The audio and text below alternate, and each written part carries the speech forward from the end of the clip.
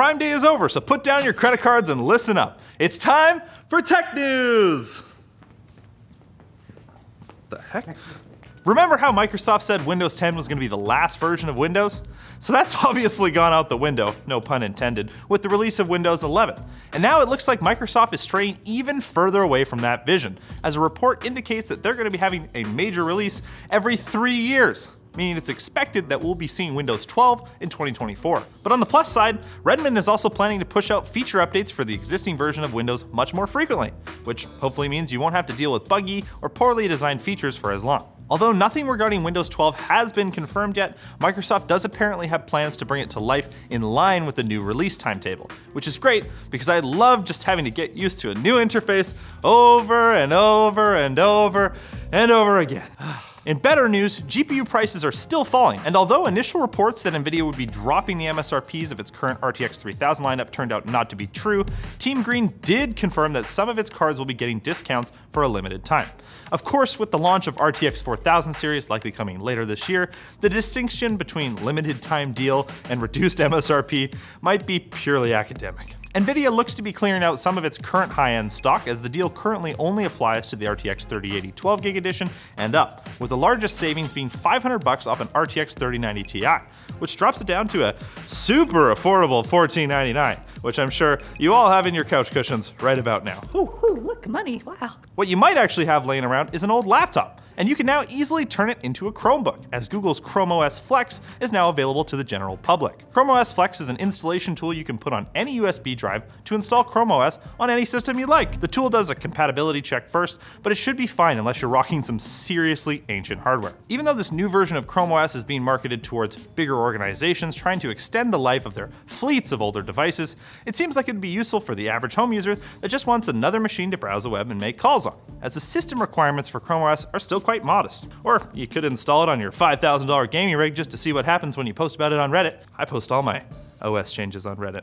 Now it's time for Quick Bits, brought to you by Brilliant, the interactive and visually stimulating way to learn about STEM topics, which is to say, it's way more fun than sitting through lecture number 7 by Professor Doesn't Want to Be There. With Brilliant, you learn at your own pace in a low-pressure environment that allows for failure, and there are over 60 courses to choose from, including their pre-algebra course, which will help you start your algebra journey with fun puzzles and problems that let you use your intuition, because I know it's good. It's time to further your knowledge with Brilliant today, so use the link in the description, and the first 200 people will save 20% off a year of STEM learning at brilliant.org/techlinked.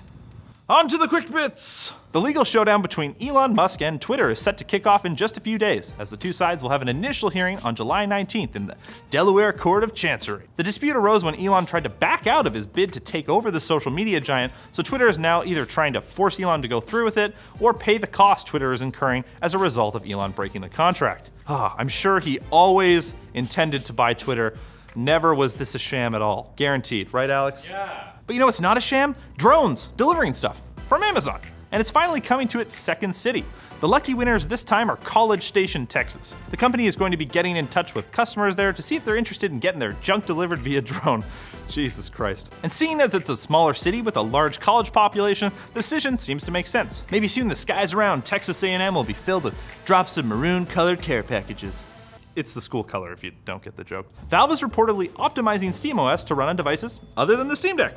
That sounds pretty sick. Although gaming laptops are nothing new, other companies have been trying their hand at devices that are closer to portable consoles, such as the WinMax 2 from GPD, a rather small laptop that has a gamepad built in. Although it seems a little odd for Valve to be helping hardware rivals, it makes sense when you consider they'll get the Steam store, which means they're gonna get sweet, sweet cheddar when you overpay for all those DLCs, and microtransactions, and hats, and crates, everything. Just give Valve your money. Well, it turns out 5% of new car sales in the US are now electric, which many folks consider the tipping point for broad adoptions. And it sounds like GM agrees, as they've just announced a plan to construct a nationwide fast charging network made up of 500 stations and 2,000 stalls, the first of which should be up and running early next year. The stations are planned to have amenities similar to current gas stations and travel centers, because I want no part of that unless it comes with a microwave burrito and sushi assembled last week. Yeah. And Wordle has come full circle in a journey from smartphone sensation to an offline party game.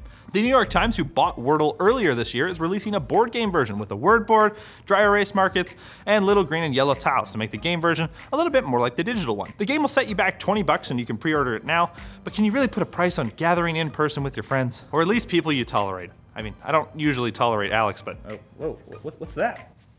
This isn't sponsored. Get that out of here. All right. If you liked the show, guys, give it a like. If you disliked it, dislike it if you want. Nobody's gonna see it. Subscribe, hit that bell. Goodbye.